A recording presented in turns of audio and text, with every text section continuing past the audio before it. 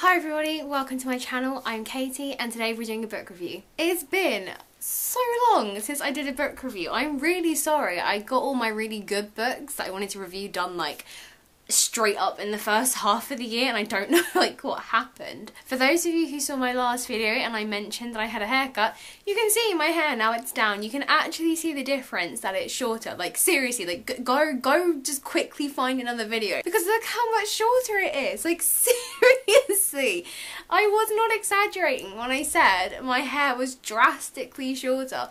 When I wash my hair, there's like this bit when I go to try and like just pile it on the top of my head at the side. I don't know what bit of hair it is, but it like falls down and it's like really short and I'm like, oh my god. But yeah, what do you guys think? I'm kind of vibing it. I'm segueing here, I'm very sorry. But because I have to tie my hair up for work, I don't actually ever see it down. So for me, when I like go to edit this and like watch this back, this is going to be really weird to kind of see me with really short curly hair.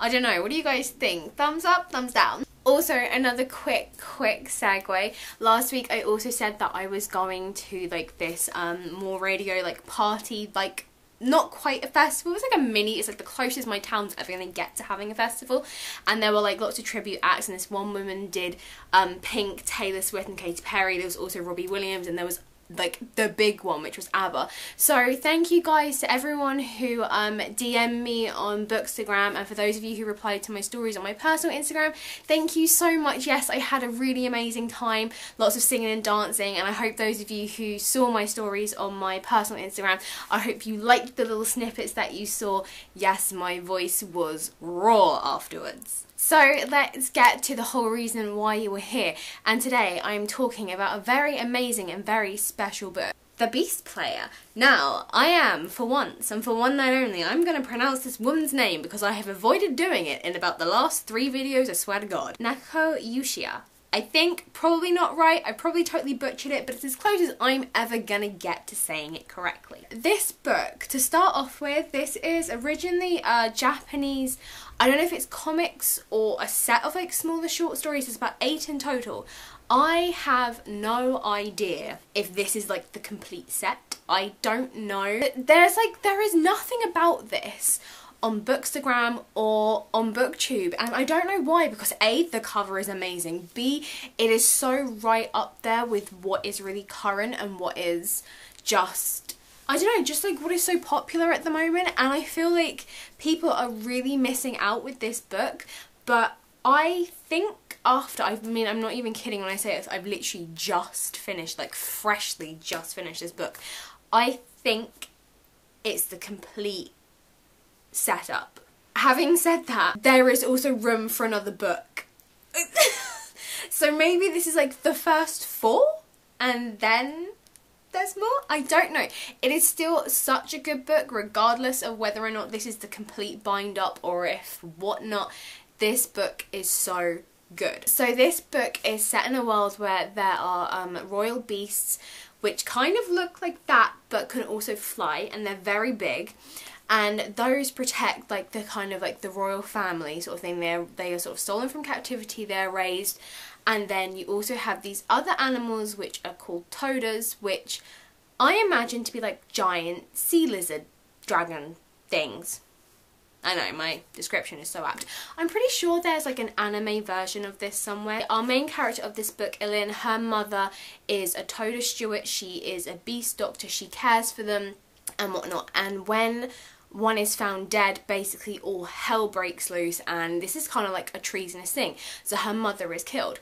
So from going from the blurb, I kind of assumed that the first bit would just be a very, I kind of either thought it was going to start with her mother already dead and we would maybe flash back to some of that, and then it was really mainly going to focus from when she was older, because that's the kind of general setup a lot of the books I read kind of have.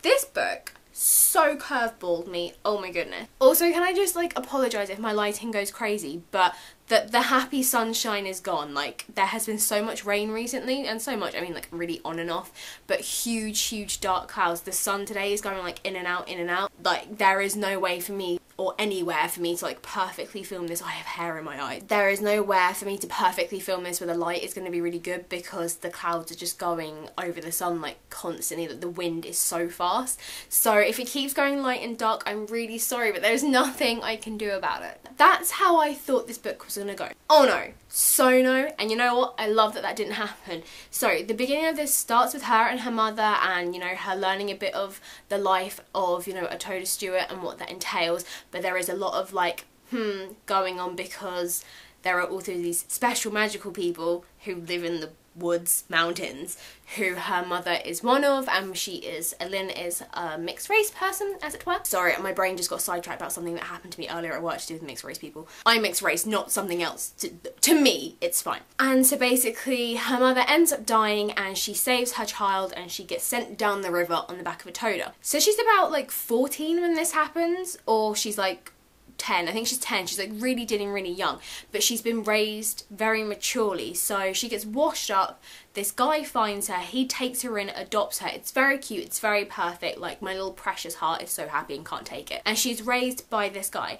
And so actually there is a really lengthy part of this book that is spent with her growing up with this guy, with her learning he's a beekeeper, so she learns his ways and stuff. And it's really cute because you see from such a young age how her mind is so just full of questions, and she wants knowledge, and she's so excited about learning stuff, and so enthusiastic, and with animals, and this whole like mythical secret thing to do with like the royal beasts and the Toda, and how her mum was like, you can never control them, you know, it's a sin, and all this stuff. And it is very much because, you know, she is so removed from that part of the world, she doesn't understand why it's a sin. And it is kind of just like her mum's sort of parting words to her was, you know, once you realise, you'll realise, and it's fine. So, you know, she's telling this to a kid who has like zero just anything about the world that she's kind of walking into. So from there she grows up with this very lovely man who adopts her. She then goes to a beast sanctuary where they kind of try and rehabilitate animals, but it's mostly kind of, you know, once they're kind of on their dying legs, they care for them till they die. So she is about 14 at this point, and then the book then covers the next 6 years of her life at this sanctuary, where she graduates and becomes a teacher, and her focus on her bond with this cub, and kind of breaking the rules, but it kind of is allowed to happen. And that is kind of the main point of this book. There is, although there is a kind of like a bigger agenda which comes more at the like the back of the book, the end of the book, which is more kind of that normal sort of political kingdoms at war sort of thing. So you basically have like your chosen god person who is, say, like basically my royal family, put it that way. So it's Queenie, she's like sitting on a throne in Buckingham Palace, and then so they like have the royal beasts as their sort of, as their sovereign animal, you know, that is like the image of like the sovereign. And then you have the general, so I don't know who's in charge of our armies, this is like really bad. We're gonna go with Theresa May because that's all I can think of as a politician. There we go. So Theresa May is in charge of the Toda. So basically it's like the generals, the people who sort of are in charge of the war have the Todas, she has, the Queen has, like that. Basically kind of what it is. And it's kind of, there is tension, there has always been tension between these two fractions, but it's always been covered up with lots of niceties and handshakes and everyone's happy, but really they're not. So yeah, that is like the main thing. So that kind of political thing is a very slow burner thing, because again, Ellen is so removed from that world. That really has nothing to do with her growing up, because she is in a sanctuary, that is away from her, all that background stuff. There are a couple of characters who are positioned within that sort of political world, and they get a couple of chapters, I'd say before halfway, but then don't really reappear until the royal family actually properly come into this book. The whole idea of this is that she sort of raises a cub, a royal beast cub, completely out of the normal protocols, and it's this kind of, you know, her bonds that she's creating is like anything that's ever happened before.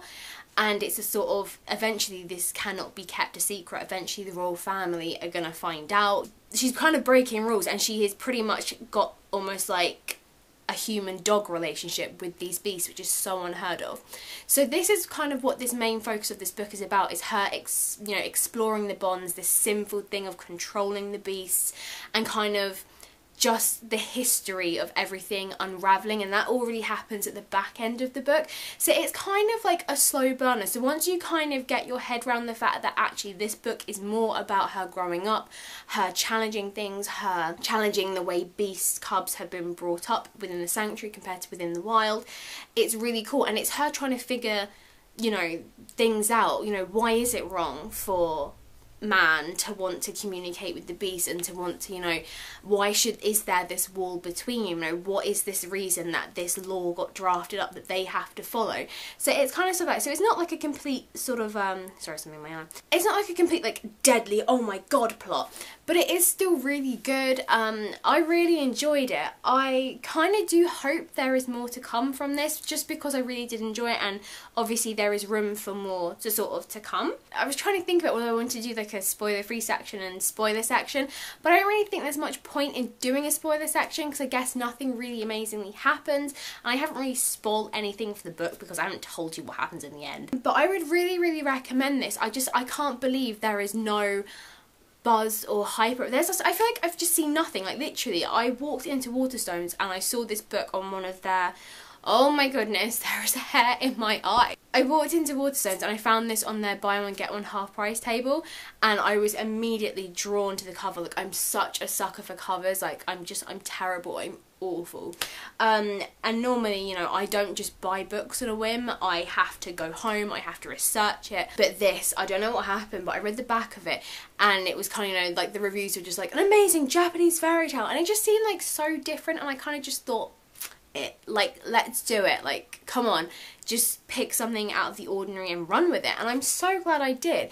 But yeah, there just like seems to be nothing on Bookstagram for this, and I mean, just for cover love appreciation, I find ridiculous. But it would be really amazing if, you know, more people were just talking about how amazing this book is. Thank you for joining me for another book review. I feel like I was very talking, very animated, and very which is really strange because I'm pretty sure I'm coming down with a cold. Because yes, this person right here can come down with a cold in the middle of a heat wave. So I'm trying to fight that off. So I've suddenly got a burst of energy from nowhere. So yay me. I would love to know your thoughts. If you've read it, if you've read the comic, if you've seen like the anime series, tell me things. Have you even seen this book anywhere? Is it just me who just seems to think this has come out of like complete oblivion?